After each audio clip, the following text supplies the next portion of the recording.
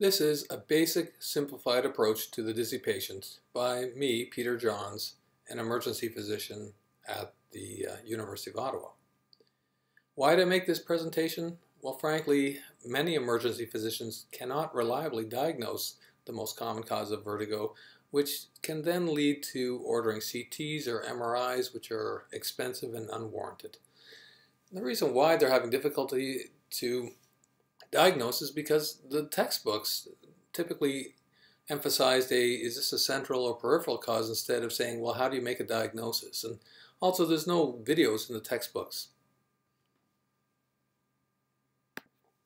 So you need to understand and look for the big three of vertigo. And the big three are as follows: BPPV, which is somewhat distressing but curable.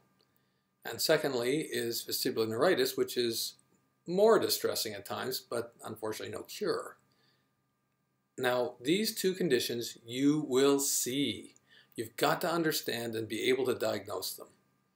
BPPV and vestibular neuritis. That's two of the big three. And the big three, of course, the third big three is, of course, cerebellar stroke, because you don't want to miss a stroke. So just to be clear, BPPV and vestibular neuritis are both very common, and they should be easily distinguishable from each other. Cerebellar stroke is much less common, but more dangerous, and it could be written off as vestibular neuritis if you're not careful. So there's only really two things you have to do with my basic simplified approach, and that is, first of all, is the patient not dizzy now and has no nystagmus when you assess their gaze? You have them look left or look right, but they have less than 1 minute episodes of vertigo brought on by changes of head position. Then you should evaluate them for BPPV. If they have it, you should cure it with something like the epi maneuver, a particle repositioning maneuver. Now, contrary, if the patient has ongoing acute severe dizziness, otherwise known as acute vestibular syndrome, so they have vertigo and it's of course worsened by changes of head position, because all vertigo is worse when you change head position, and they have nystagmus when you assess their gaze. If so, then you look for strokes and you do the HINTS exam. If the exam is reassuring, you can discharge these patients home. Now you have to understand that this is not an exhaustive differential diagnosis for vertigo. It's an introduction to allow you to make the diagnosis of the most common causes, BPPV and vestibular neuritis, and if you can confidently diagnose BPPV or vestibular neuritis, then you've ruled out stroke as a cause of their dizziness. There are many other conditions which can cause vertigo, but they're not as common as these, and you definitely need to understand the basic concepts here. So now we'll talk about the typical presentation of BPPV, which of course stands for benign paroxysmal positional vertigo. Whenever someone just says BPPV, they're usually talking about posterior canal BPPV, which is the most common cause. We'll talk about another cause in a minute. So the most important of the P's is the paroxysmal component. The episode of vertigo typically lasts 20 or 30 seconds. And in between these episodes, or paroxysms, they feel pretty much normal, but they aren't necessarily completely normal. They feel a wee bit off, but they don't have any ongoing significant spinning, or they're not lying there looking sick. And of course, BPPV is positional, which means that it's initiated or started by moving your head, like getting up from bed, going down to lie down, bending over to pick something up, looking up. Also, rolling over in bed is a very typical trigger of BPPV, and it's not very common to trigger other types of dizziness. Again, remember that all vertigo gets worse when you move your head. If you don't get worse when you move your head, you probably don't have vertigo. So vestibular neuritis and cerebellar stroke, their vertigo will worsen with head movement. But BPPV goes from zero dizziness to intense dizziness with head motion, and then goes away if the patient keeps still in less than a minute. Many patients will feel nauseated and sweaty for longer than a minute, so they might say, oh, I was dizzy for 15 minutes or half an hour, but if you question them carefully, they'll just say, oh no, I was spinning only lasted for half a minute. So good questions to ask are, if it came on with a position change, how long do they feel dizzy for? If they stayed perfectly still, would they still be dizzy or spinning? What's the longest time they were continuously spinning for? They say I was spinning for the whole morning for 3 hours. They don't have BPPV. When you examine these patients, they're usually seated and you can't really tell that they're being bothered by anything. And when you examine their gaze, when you ask them to look left or right, you will see no sustained nystagmus. So if you have a patient with brief episodes, 20 or 30 seconds, brought on by head position changes, and you have no ongoing dizziness, it goes away when they're still, and you have them look left and right and you don't see any nystagmus, then you can go ahead and do a Dix-Hallpike test. The Dix-Hallpike test is only used to diagnose posterior canal BPPV. If they don't have BPPV by history because they are having hours of dizziness or you can see nystagmus, then the Dix-Hallpike is of no use to them and it'll probably mislead you because you'll see some kind of atypical response when you do the Dix-Hallpike test. So how do I feel about doing a Dix-Hallpike test on patients with ongoing vertigo or spontaneous nystagmus on gaze assessment? You might as well waterboard them. You're going to torture them. You're going to make them feel bad. You're not going to learn anything valuable. So as a soup Nazi would say, if you have nystagmus, no Dix-Hallpike for you. Now, what do you see when you do a Dix-Hallpike test on someone who has BPPV? Here is a very typical response.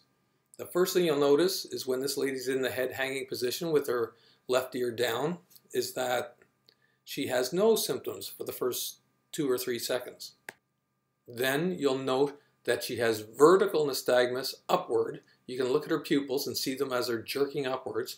And she has a very nice pigmentation at 12 o'clock on her iris, and you can watch that torting towards her downward left ear as it progresses. And it has a crescendo, decrescendo kind of pattern, and it lasts about 15 seconds. Let's have a look at it.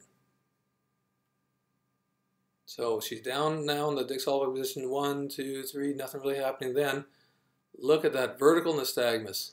Pupils going up, up, up, up. And see that little pigmentation on her 12 o'clock on her iris, how it's torting towards the downward ear. We're going to see it, and now it's gone already. That's 15 seconds. Now you'll see it in slow motion, a little closer up, and see how it's vertical. The nystagmus is vertical and torsional towards the downward ear.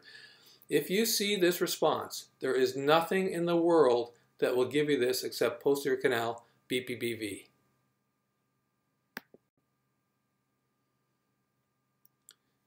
So don't be confused when you see the vertical nystagmus in the Dix-Hallpike test and say, wow, you must be a central cause because central causes cause vertical nystagmus. No, that's not it.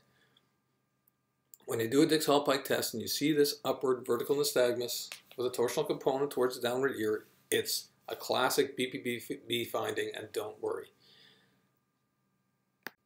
Now, it is true that if you see spontaneously occurring purely vertical, either upward or downward nystagmus, it's almost always caused by a central cause, but it's rarely seen even if you have a cerebellar stroke. In the HINT study, only 12% of the patients who had a central cause of the vertigo had vertical nystagmus. So what do you do if you see a typical positive Dix-Hallpike test in someone who sounds like they have BPPV? Well, it's time to cure them with the Epley maneuver. It only takes about 6 minutes or less to do. It's about 80% effective if you do it to the right patient, the right way. If you repeat it, it becomes more effective than that. There are other maneuvers which exist, but the Epley is the simplest and the best studied. If you want to know how to do the Epley maneuver, just type Epley into the search bar of YouTube or put my name in there. You'll find my channel, my videos, and you'll see how to diagnose Epley, how to do the Epley maneuver and the Dix-Hallpike test.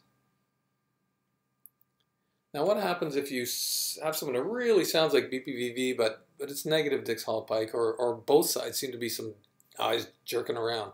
It could be horizontal canal BPPV, and that's a little more complicated. If you want to learn more about that, you can look up my YouTube video on how to diagnose and treat horizontal canal BPPV.